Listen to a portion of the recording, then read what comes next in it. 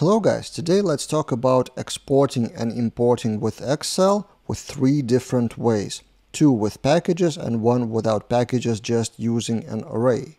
Let's compare the performance, at least in my testing, and let's see which package performs better. So I've compared 2 well-known packages. Probably the most popular one by far is Laravel Excel. And then there's another by company Spotty called Simple Excel. And Simple Excel main selling point and main probably feature, behind the scenes PHP generators are used to ensure low memory usage, even with large files. And this is probably one of the most typical questions I get about Excel import-export, how to do that with large files.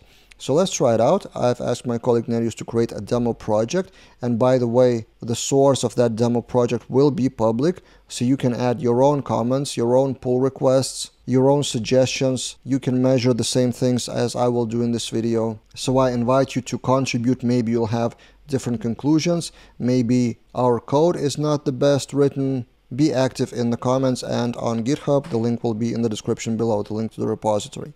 Now, first let's try to export the data, and in the database I have 100,000 users, and we will export that in 3 ways. In Composer.json I have both Laravel Excel and Spotty Excel, and in the export controller we have 3 methods. With array, we just fill in the CSV file, and by the way, we'll be working with the CSV, not the XLSX files.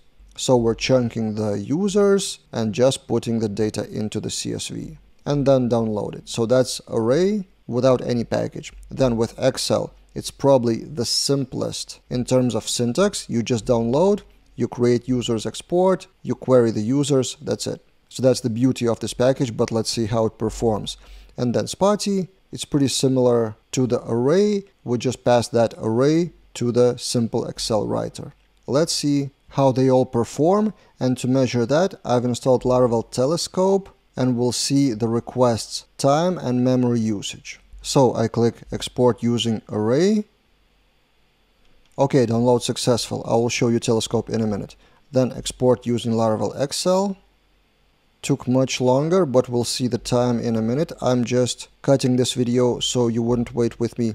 And then with Spotty,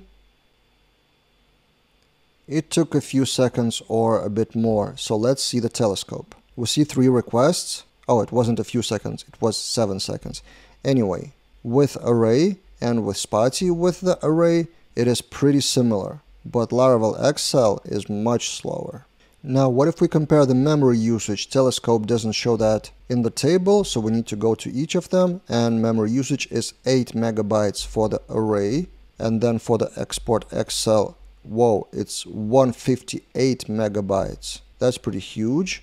And then export Spotty is 56 megabytes. So if you count the memory usage, probably doing that without any package is both the fastest and with lowest memory usage. And regarding Laravel Excel, I find multiple issues on their GitHub about memory, specifically about exporting, and it seems that this issue wasn't properly solved.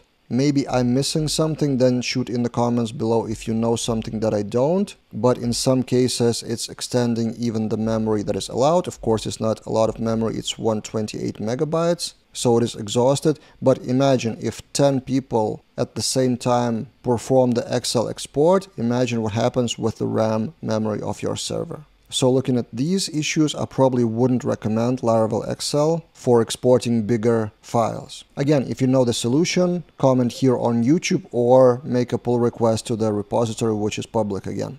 Now, importing. So again, I will import with 3 packages, the same CSV file, and import controller looks like this.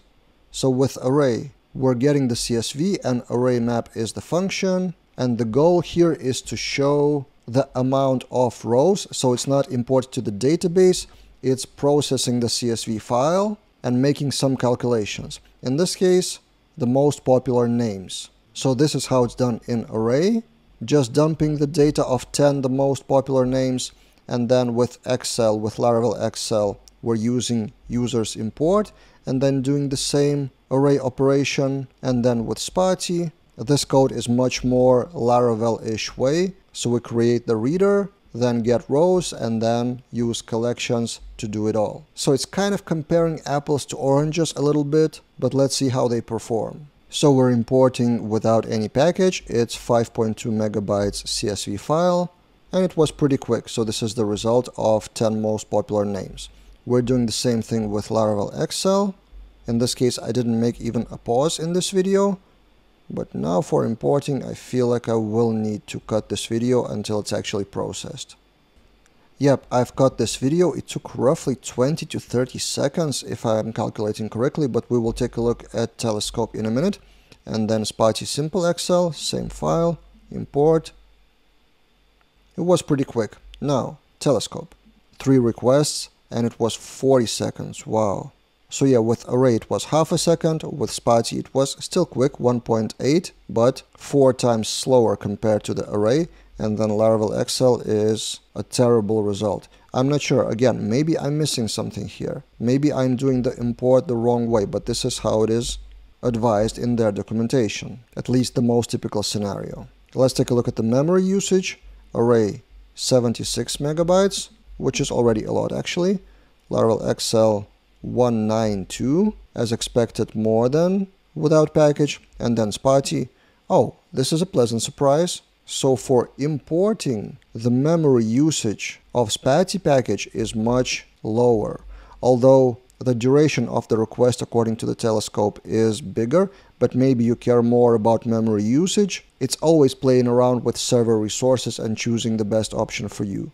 But 2 megabytes of RAM is pretty impressive. So what do you think? Are my measurements correct? It feels that I'm missing something, and you can, of course, contribute to the videos, because more and more often I feel like we're creating content together often, and the group of people, the group of you guys who are actively commenting and teaching others is getting bigger. So I really like to read the comments, reply to them, and pin the comments if it's really important for others to read in the future. And of course, subscribe to the channel to get new videos, and see you guys in those other videos.